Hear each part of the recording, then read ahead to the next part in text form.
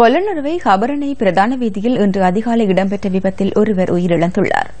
பொலன்னறுவையிலிருந்து கொழும்பு நோக்கி பயணித்த பஸ் ஒன்று ஹபரணையிலிருந்து பொலன்னறுவை நோக்கி பயணித்த மோட்டார் சைக்கிள் ஒன்றுடன் மோதி விபத்துக்குள்ளானது.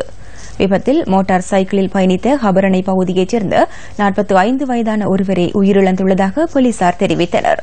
பஸ்ஸின் சாரதி கைது செய்யப்பட்டுள்ளதுடன் சந்தேக நபரை ஹிங்குராங்குட நீதவான் நீதிமன்றத்தில் ஆஜர்படுத்துவதற்கு நடவடிக்கை எடுக்கப்பட்டுள்ளதாக போலீசார் மேலும் தெரிவித்தனர்.